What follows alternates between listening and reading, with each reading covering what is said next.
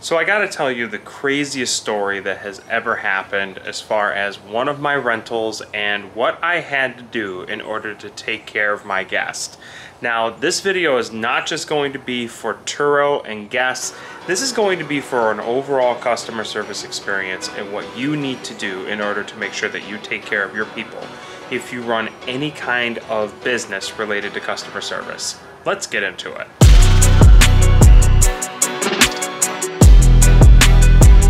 What is going on, everybody? Welcome to another video. So as I mentioned, I want to tell you about the absolute craziest story that ever happened as far as a rental was concerned. Some headaches that the guest had to go through, some headaches that I had to go through in order to make this trip happen.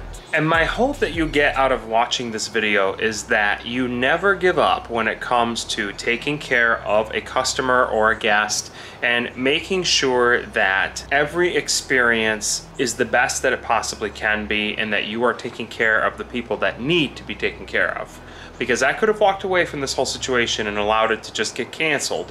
But let me get into what exactly happened. So it started on a Wednesday night. We did have our Chevy Spark booked for a guest that was supposed to be picking it up on Wednesday night. Now, the only thing that makes the Spark different from any of the other cars on my fleet is that the Spark is a Turo Go car. Now, what exactly is Turo Go? Turo Go is a service that is offered on the Turo app that allows the customer to get to the vehicle, unlock and lock the car from the app. It also saves them the necessity of having to send their driver's license or their selfie with their license to the host. It is already verified, so we basically just release the vehicle as a host, and as a guest, you go straight to the car and unlock it directly from the app. Now, prior to the trip on Wednesday, Turo Go did have some issues, so I contacted Turo, made sure that the trip was ready to go, and it was. They had to switch things from Turo Go back to non-Turo Go and then back to Turo Go, but everything was working just fine. Now, I left the car, everything was good to go. I came home, went to bed, didn't think anything was going to happen until I woke up Thursday morning. Then I received a bunch of messages that they couldn't get the car open, that all of these things were happening and they never ended up getting the car. So the first thing I did was contact Turo support, try to figure out exactly what was going on with Turo Go and why the car wasn't working. They tried some troubleshooting steps. I was still running into some problems. I waited for the guest because these messages were coming in at like 2 o'clock in the morning, so I didn't want to contact the guest early. So I figured I'll just wait and see if it's around 10:30, then I'll decide to call them and see where we stand. Finally got in contact with the guest. They had to drive an hour and a half from the airport. We're not able to get the car, and basically the car was still at the airport waiting for them to pick it up. Now, I made sure to level set with the guest. Unfortunately, my phone had gone into a focus mode. If you have an iPhone, you know what focus is. It puts you into sleep mode at night, and my alerts never went off, so I didn't even know that there was anything going on in the middle of the night. So that was totally my fault, and I explained that to the guest. Now, as far as the app, that is a functionality issue that was on Turo, so we got in contact with Turo support. I suggested to the guest to contact them because that was what my PowerHost support told me to do. Turo support then in turn decided to cancel her trip. So I in turn ended up getting back on the phone with PowerHost support and talking to them and saying, hey, this is not what the guest asked for. This is what the guest needs. At this point, I didn't even care if I got any earnings or not. This guest is here for reasons that I'm not going to get into, but it's not a vacation. That's all I'm going to say about that. And I felt really bad, and I really just wanted to make this aspect of the experience a little bit better. And I told Turo support, I really didn't even care if I got paid the amount of money that I was going to get at this point. Let's just take care of the guest. There are situations as a business where when you are in this for the customers and not for the money, you will start to think more about the customer than you will about the monetary aspect. Do I want to make money? Of course I do. But do I want a better guest experience than what this person is dealing with right now? 150% absolutely. So while I was on the phone with Turo support, they were able to change the trip to what it's supposed to be. I in turn took the car to the guest in a different area so that I can make things convenient for them, because this is not their fault.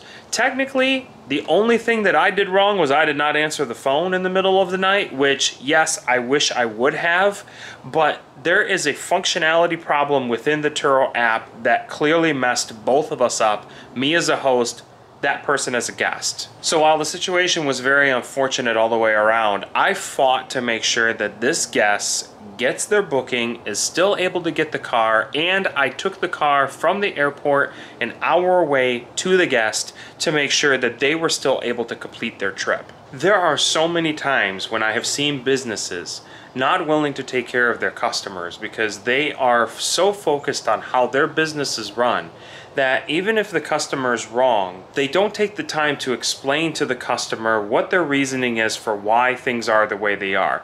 Especially for smaller businesses, you can't just look at somebody and be like, well, I'm right, you're wrong. This is my business. I get there are situations where maybe you might want to be a little bit more stern, or you feel some of that passive aggressiveness come out of you. And if that ends up happening, I mean, we're all human, those things can happen. And there are situations when those types of answers might be warranted, maybe. But the point that I'm making here is I could have had an opportunity when that trip got canceled for me to just walk away from it, wash my hands of it, and say, you know what, I'm just gonna leave it alone because this guest might leave me a bad rating, or this guest is already upset as it is. What more can happen from here? But I really wanted to take care of this person and make sure that they get the car they need, that they're able to complete their trip, and that there are no more issues from here. So my point is, when you're a business, make sure that you're taking care of your customers. Make sure that you are listening to them, understanding them, and know that sometimes when people are in a bad mood, or when they're snapping at you, or when they're upset with you, that it may not just be you. It may be something that they are dealing with that you don't even know about. And the more you demonstrate empathy for their situation, the more you can put that person's mind at ease and be able to handle the situation and take control and come up with a solution that's good for both you and the customer. I once used to work in a call center, and I used to take many calls where people were angry, and I would sit on the phone and just listen to them and listen to them and listen to them. And sometimes they just needed somebody to allow them to rant. And once they were done, you were able to kind of move along and give them what they needed in that moment. So take the opportunity to listen and see what it is that the customers need. Even if they might be upset, swearing, they might not be swearing at you, they might be swearing at the situation. So take things with a grain of salt, listen with empathy, and you never know how that situation might turn out. And now we are inside, and we have two new cars to add to the collection here. We have a Porsche 911 GT3, beautiful black car. I will take it off the platform here in just a moment. And then we have a Ferrari Monza SP1. Very interesting looking car, and we will get this one off the platform as well and get it on the shelf. All right, and here they are off of their platform. I will say the Porsche is a little less detailed compared to what they used to be. We do still have an opening hood so you can see the front area, and we still have also opening doors. But we do not have the engine bay opening up in the back, so you just get to see the back end of the car. So it's not as detailed as some of these other cars. I'll show you a couple of them over there and what they used to look like. And then we have the Ferrari Monza.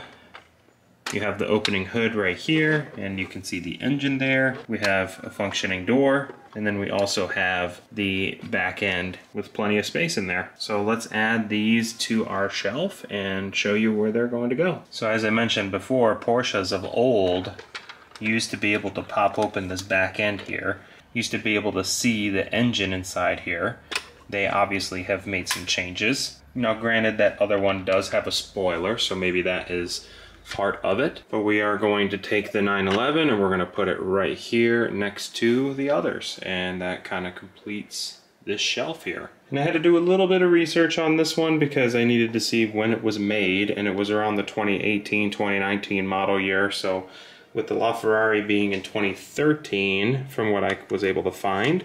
We're going to put this one right here. And then we have our group of Ferraris. Now I will say, my kids, especially my middle child, is very big on spotting the new cars when they're on the shelf. So I am curious to see if he finds it. So stay tuned, and maybe I'll be posting maybe a TikTok or something like that, and see if he spots the car. So, but that is gonna do it for today, guys. Thank you all so much for watching. If you like this video, please give it a big thumbs up and consider subscribing if you like what you're watching on this channel. If there's anything you want me to talk about Turo-wise, if you are thinking about booking a car on Turo and you want me to cover something on a video, please leave a comment down below and let me know what you would like me to talk about, and I would love to come up with some lists and put your mind at ease before you decide to book a car on Turo. But I want to be on here and be transparent with you all and show you some of these experiences and know it can happen even to the best of us. But if you have a host that is all about solutions, then we are going to come up with a solution to the problem, and we will not leave you hanging out to dry. If you are looking for a car in Jacksonville, visit AtchooRentals.com. We have everything from small compact cars. We still have those beautiful minivans. We got a blue RAV4 outside today, and we have many, many more for you to choose from here in Jacksonville. So visit AtchooRentals.com if you need to book a car. Thank you all for watching, and I hope you have a great day.